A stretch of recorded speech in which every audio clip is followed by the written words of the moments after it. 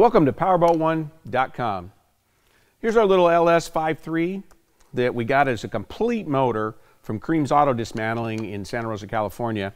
We've got all the stuff stripped off that we're not going to be using for what we're doing here. And it was a pile of stuff. We've got all the stuff that we're going to be putting on it. We've got MSD, we've got Holly, we've got quick fuel, we've got dually, we've got hardened marine stuff. We'll go over all these little individual parts that it'll take to make this an actual running engine and get it into a jet boat.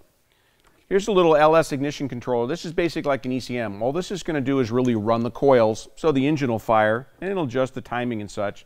This is the little wiring harness that goes with it, plugs into your cam sensor and your crank sensor, and it will also plug into the coils. We're going to reuse those same wiring harness from the original engine for the coils. We've got a set of plug wires here, MSD stuff, really good quality. They'll run from the coils into our plugs. We've got a coil set here.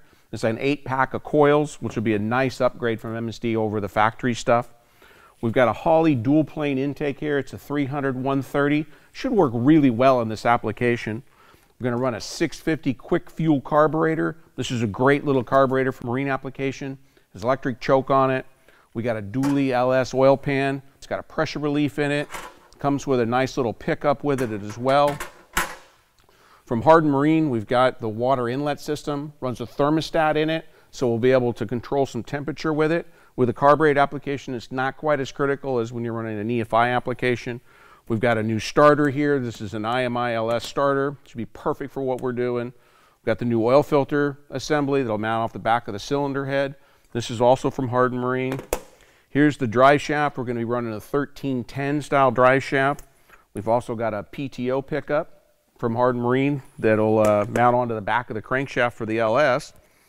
We've got a little wiring harness here, which is basically it's a Hardened Marine's jet boat harness that I've modified so that it'll be able to accept the LS ignition system with it. We've got an oil pressure sender, and then we've got our auto meter adapters will allow us to adapt the gauge ports over on the LS engine to the senders we're going to be using for this type of build. Here's all the parts that didn't fit up on the table. We've got a gorgeous set of lightning headers. They'll be great for this application. We've got a Hardened Marine rail kit designed for jet boats.